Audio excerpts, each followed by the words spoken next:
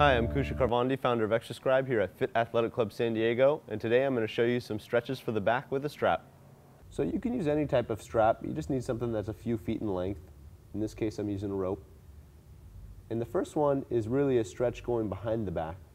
I like to pause first at the top to really help activate some of the muscles in the back, and then you try to go through your range of motion that you're comfortable with. In this case I'm going all the way through to really help relax the shoulder girdle, the rotator cuff, and really help get a stretch in the back.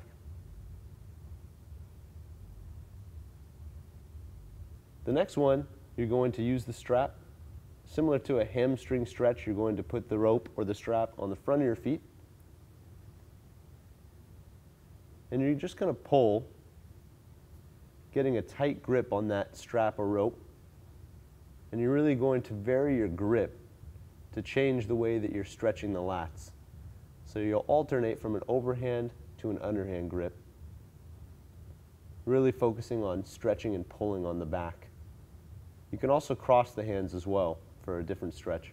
Again, I'm Kusha Karvandi, founder of Extrascribe here at Fit Athletic Club San Diego, and today I just showed you some stretches for the back with a strap.